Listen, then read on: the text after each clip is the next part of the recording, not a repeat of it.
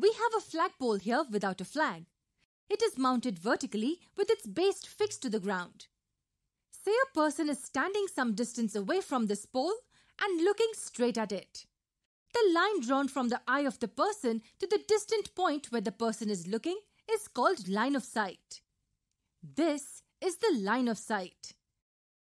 Since this line is parallel to the surface, we call it the horizontal line of sight or simply a horizontal line. Now, if the person is looking at the top of the pole, what would be the line of sight in this case? The line drawn from the eye to the top of the pole will be the line of sight. We see that this line of sight makes some angle with this horizontal line. This angle is called the angle of elevation. The angle of elevation of the top of the flagpole is simply the angle that this line of sight makes with the horizontal line. Let me repeat this quickly as it's an important concept.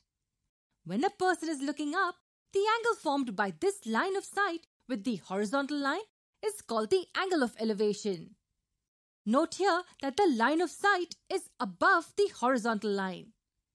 What if the person is looking at the base of the pole? What is the line of sight in this case?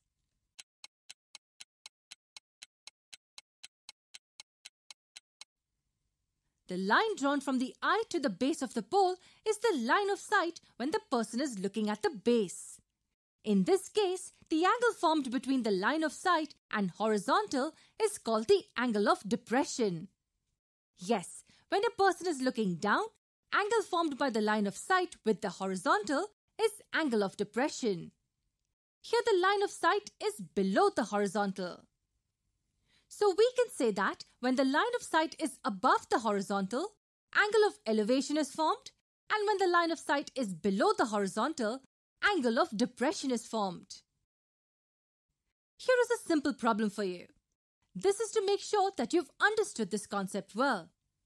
Suppose a girl is standing in a balcony of a bungalow and looking straight at a neighboring building which is taller than her bungalow. When she looks at the top of the building, the line of sight is this one, and when she's looking at the bottom of the building, the line of sight is this one. And this is the horizontal line. Let us denote the angles that we see using some letters. Now here is the question for you to answer. Which among these is the angle of elevation and which is the angle of depression? Pause the video and try to find the answer.